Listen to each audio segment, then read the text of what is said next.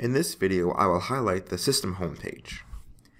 So after you log into the platform, you're taken to what's called the system homepage. This shows you what classes you're currently enrolled in, as well as your calendar and a few menu options at the top. So first, let's talk about the menu options at the top. You may see things that say class manager, or system user manager, or system admin. Depending on your role in the platform, you'll see different things.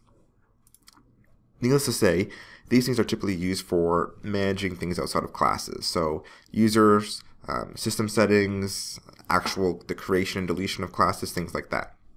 Below that, you'll see a welcome, and to the right of that, your calendar. This is your personal calendar. This is where you can go to create and delete items, as well as change the view. And if you want to add an item, you simply click on the day and fill in the information. Now, depending on your role in the platform, again, you may have options to make it a class event or an entire school-wide event, which is then everyone will see when they log in. But you simply type in the subject, description, start time, end time, etc., and click create event when you're done. And below that is a list of all the classes you're currently enrolled in. They will sort by your role in each class, so if you are instructor in some or a proctor in some, they'll be separated, and you can simply click on each one to then go to the class homepage respectively. And that is an overview of the system homepage.